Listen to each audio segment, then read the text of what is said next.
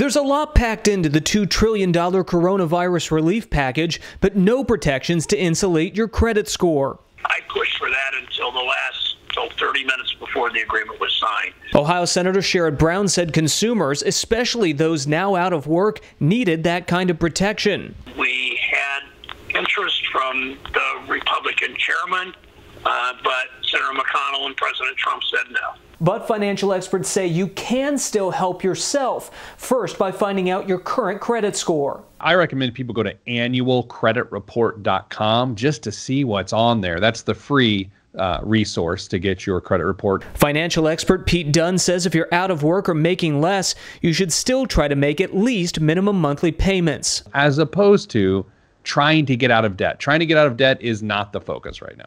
He also says it never hurts to call your creditors. Communicate with them, be honest with them. You're not telling them a story, you're just communicating. And that helps because they can mark it in your file.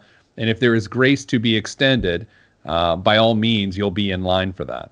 Even though the relief package won't protect your credit score, other federal policy changes can help. You know, if you've got federal student loan payments, you're going to be able to defer those. If you have an FHA loan, you're going to be able to put that into forbearance. Reporting in Washington, I'm Trevor Shirley.